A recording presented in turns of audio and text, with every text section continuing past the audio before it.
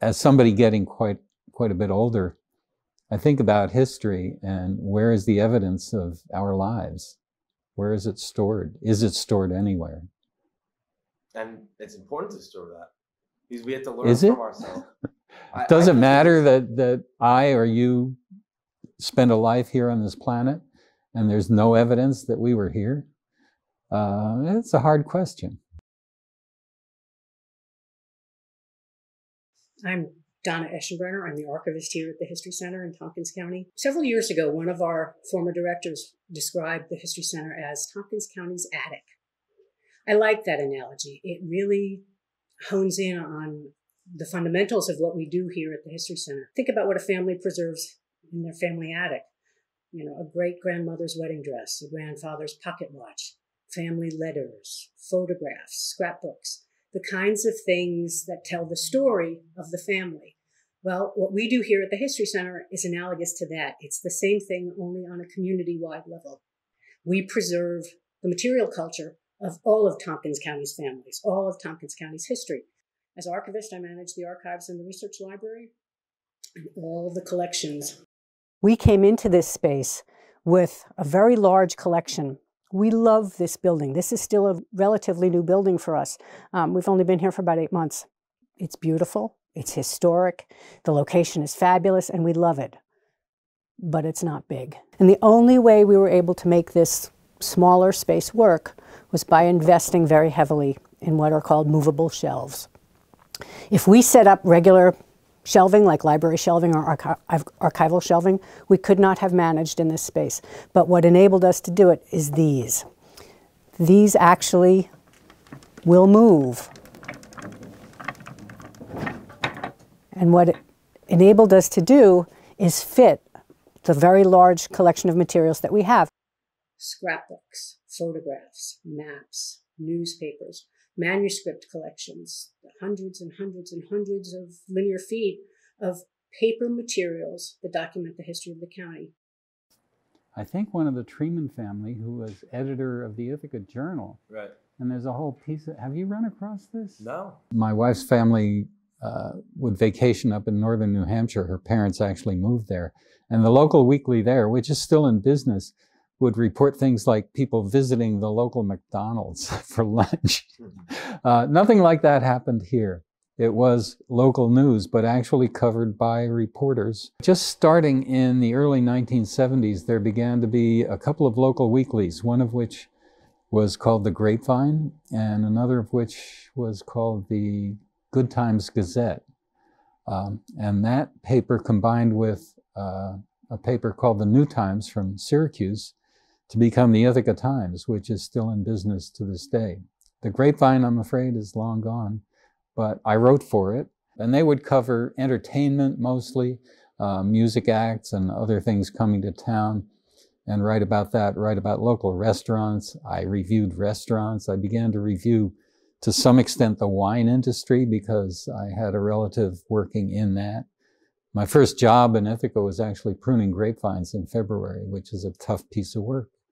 But that became news as well. And going way back, there was all kinds of local coverage back around the turn of the 20th century, I think. And before that, newspapers were really different. If you look back on some of the historical copies that we have here at the History Center, you'll see that news coverage was really different in the 1800s. We have newspapers dating back to about 1817. That's more than 200 years old. That's around the time of the founding of Tompkins County. So these are things that are very important to research of all kinds. A local newspaper from 1817 can tell you so much about the life of a community at that time. Journalism throughout the United States, probably throughout the world, is in a state of flux. Local newspapers are dying. News sources are becoming more and more diverse. And what I'm seeing here as an archivist, more and more people are relying on newspapers, papers, the real old-fashioned news from the past to research local history. Unfortunately, the kind of paper that's been used in newsprint for many, many years is not resilient at all, and it breaks down. It deteriorates. It's very acidic. We're seeing other venues of information and story sharing emerge primarily through social media. You know, saving newspaper articles and preserving obituaries and death notices, things that have long been staples of how you collect and preserve a community history and share stories. Well, what about people who worked in local stuff in 1980 or 1990? What is the record of them? I did a radio show, and a lot of that was recorded as MP3s on CDs. Most of those, who's going to play them? Right. You know, we went through VHS tape, pretty much all gone, if the tape itself can survive. There were multi-track audio tapes of famous rock groups that are totally unplayable or can be played once by baking them in an oven at a low temperature. And then you get one chance to play them and copy them to something else, and then it's gone. But there are archives of these local weeklies that you can look up. And the evidence for what people were doing turn up both in the stories and in letters to the editor, which people would write in commenting on the stories. And that's where you find the evidence. Otherwise, we don't have much. Right. Then again, we don't have much from George Washington, except he wrote a lot of letters, and people don't do that anymore. They write emails or Twitters or something like that, and are those archived anywhere? I think one of the biggest challenges for us in the next 5-10 years is the move towards digitization. We're seeing pressures from granting organizations and from community members that there is the expectation that the materials in our archives, the stuff that we take into our collections, should be accessible online, because that is often now where people's first point of engagement with.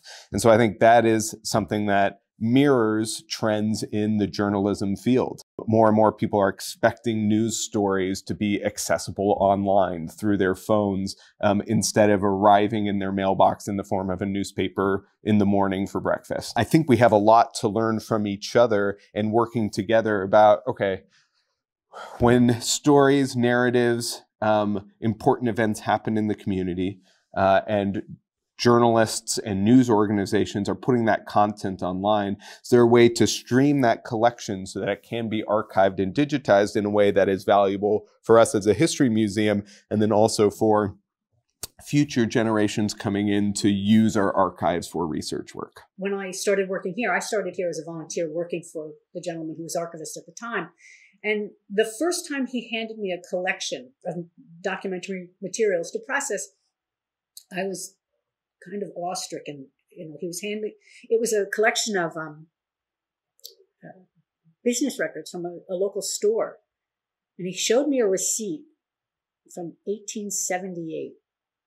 And I thought, okay, somebody 120, 30 years ago was holding this, documenting this purchase, you know, of, you know, several barrels of, you know, wheat.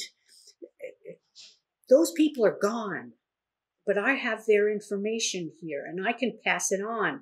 And that resonated with me. That really resonated with me. One of the things that we try to do here as educators, we're not just preservationists, but we're also here to encourage access and use of all these materials.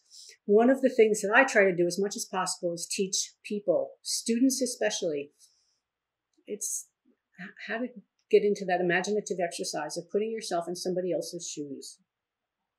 50 years ago, 100 years ago, 200 years ago, what was life like? That knowledge is not just some esoteric, you know, oh, that's kind of interesting, you know, unimportant thing. It's critically important.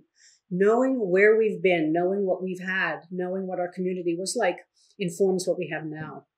And it helps inform us to see where we're going to be going in the future. Arts and culture, and local history specifically, is the connective tissue that binds this all together. And when you don't have that, there is a detrimental impact on the communities. It is one of the key indicators for sort of community health and wellness. Only by dint of luck is any of this stuff preserved. You know, you can't tell. But I have hopes that some will survive. There's so much.